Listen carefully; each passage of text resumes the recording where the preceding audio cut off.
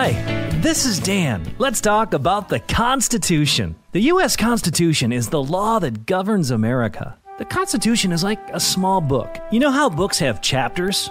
Well, the Constitution doesn't have chapters. It has a preamble, which we read last time, remember that? It also has 7 articles and 27 amendments. Can you remember those numbers? It has 7 articles and 27 amendments. I'll test you in a minute to see if you remember. Now, just like your parents have rules for you to follow, America has a constitution under which rules are made that we must follow. Who makes these rules? Well, the Constitution tells us. Here's what it says.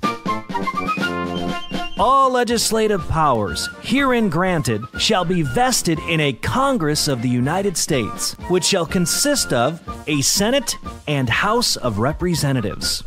Wow, those are some big words in there, right? Did you hear that? Legislative powers. Ooh, sounds like a superhero, right? Not a cow, I said superhero. Don't worry, we shouldn't be afraid of those words. The term means that Congress can make rules for the country, just like your parents make rules for you. So the answer to our question, who makes the rules, is Congress makes the rules.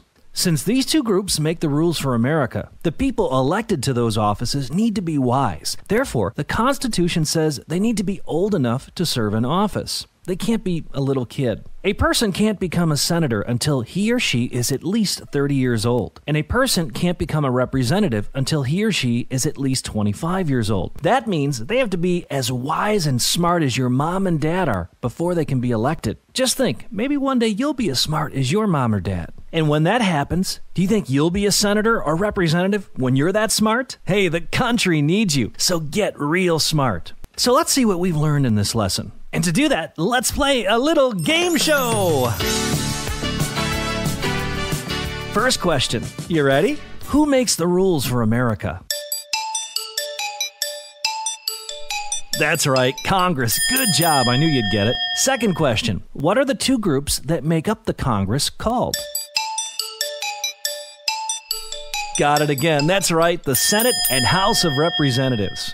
Man, you're really smart. Okay, now I'm going to give you tough questions since you're so smart. You ready? How many articles does the Constitution have?